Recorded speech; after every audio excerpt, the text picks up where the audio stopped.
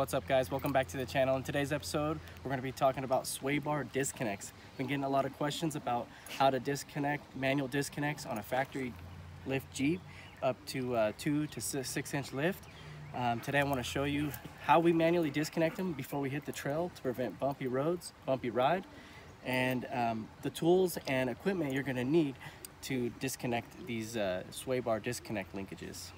So in the tools for the lineup today, I use a crescent wrench, a size 55 Torx bit, and some bungee cords. Pretty simple. Today we have our assistant here, Charlie. She's gonna be doing it for us. It's that easy, guys. You're gonna go ahead and locate your sway bar disconnect. It's right here. Now the reason why we wanna disconnect this sway bar is so we have more travel from the wheel in the wheel well. And we don't want a real bumpy ride when we're off-roading or getting onto the trail. This is a set collar that I added to it so it keeps the sway bar from shifting left and right when it's connected to the axle. Legally, we're supposed to have these bolted up to the axle, but like I said, when we hit trails or bumpy roads, we like to disconnect this so our shocks and our coils can take over and the ride is much smoother. Locate your disconnect bolt. It's going to be right here. Like I said, T55 goes there, and then your crescent wrench. And I just like to crack it loose. Shouldn't be tight. If you have some WD-40 on hand, usually I keep some in my trail bag. We'll go ahead and grab some of that WD-40 now and start spraying it. And it's always good to have that stuff handy when you're on the trail or you're doing some off-roading.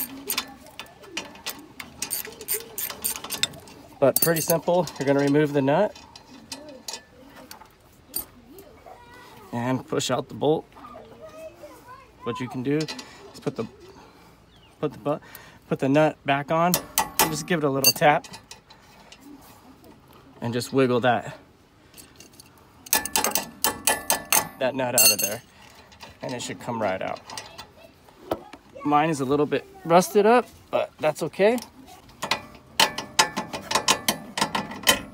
And there you go. We just removed the bolt and the nut to the disconnect. What I like to do is pull it forward like this, and then I'll take my bungee cord and I'll hook it onto here, and I'll just wrap it around like this a few times.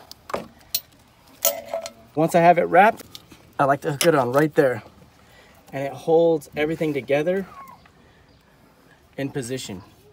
And you'll just go ahead and repeat the same process for the other side. Hey guys, so how do you feel about doing that manually with tools? Check this out. There's another thing you can do is you can buy one of these for about $20. It has a spring-loaded pin.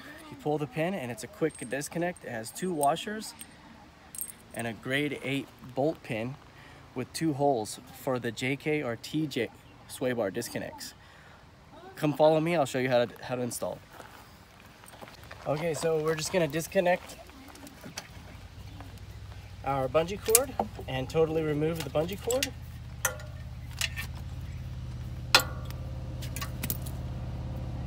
So now we have the link off. We're gonna first install our washer and then line up our disconnect and the sway bar. We're gonna push it through the hole and then through the bushing, like so. And the hole will stick out, and add your washer and the pin and spring. Another thing I would like to note is it's much easier to get this bolt in and out if you have the vehicle on level ground. There's a metal bushing or metal spacer. It has a line down the middle. You can see that. You might want to take some sandpaper, clean this up real good with some WD-40, and open this up just enough so that your pin slips easily in and out. So when you go to disconnect this thing, it's trouble-free. It just slips in and out. And when you're on the trail, you're not going to have issues. You should always bring some tools just in case this stuff binds up or you're not on a level ground and you start having issues. But in this case, I've got that spacer all cleaned up, and we're good. So I'm just basically gonna slip it through like so, through the hole with the washer. Slip it through the bushing and out, and then you'll see 2 holes. And we'll just go ahead and set it on the hole that's available. And with my ring pin here, we're gonna slip it through, and I'm gonna turn it up into the upright position, and then I'll set it down, and it snaps in place and locks this pin into position. So now we have our disconnect all done, ready to go. Okay, so I'm gonna show you how easy it is to disconnect this now.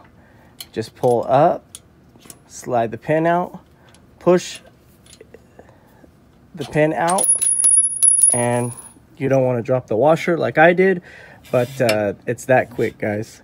And you can purchase these quick disconnect pins on eBay for about 20 bucks, pretty cheap. And like I said, I think they're worth it if you're on the trail a lot. You need to remove them on and off. This is a good idea. And it's a really simple design here.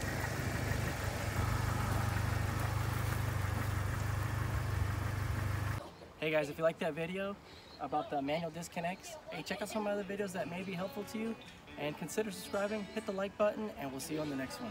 Have a good day.